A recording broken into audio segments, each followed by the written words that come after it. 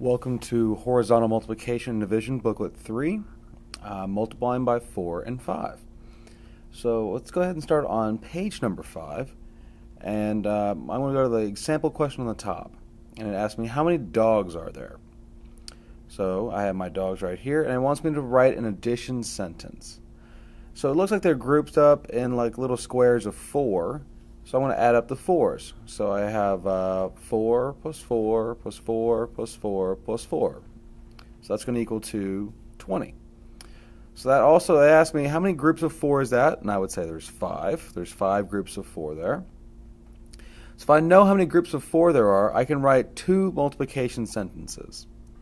The first one I'll write is 5 times 4 is equal to 20.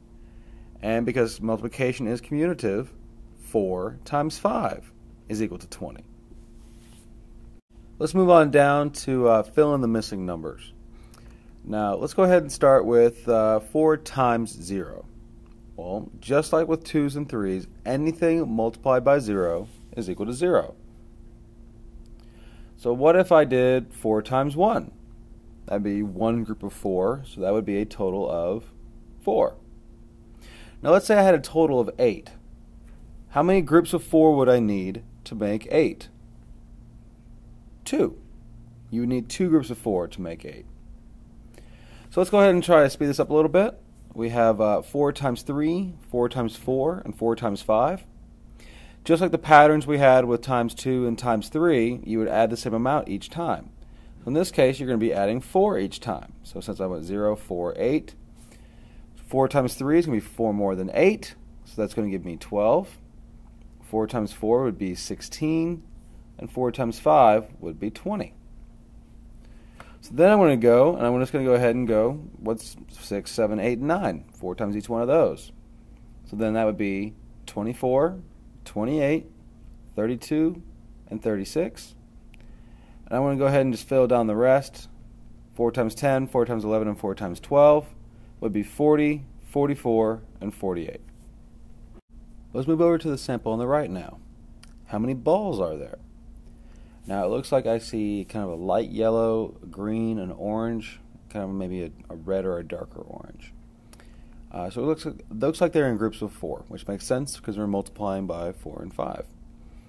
So I want to go ahead and count each 4 up and see how many there are and write it as an addition sentence. So starting from the top, I see 4 plus 4 plus 4 plus 4 plus 4 plus 4 and plus 4. So that would be an addition sentence. How many groups of 4 is that? That would be 7. So now I want to be able to write 2 multiplication sentences. So if I have 7 groups of 4, I could write 7 times 4, and that's equal to 28. Or I could flip it. 4 times 7, also equal to 28. Let's move on to page 13 and count how many trees are there. So there are my trees right there. So I need to write an addition sentence. Since they're in groups of 5, I'm going to go ahead and put 5 plus 5 plus 5 is equal to 15. Now if I was basically counting the groups of 5, that would be 1, 2, 3. So there are 3 groups of 5. So now all I need to do is write 2 multiplication sentences. Well, if I have 5 groups of 3, I could just multiply them together. So 5 times 3 is equal to 15. And it doesn't matter which way you go about it. Since multiplication is commutative, you can definitely go either way. So 5 times 3 is 15, and also 3 times 5 is 15.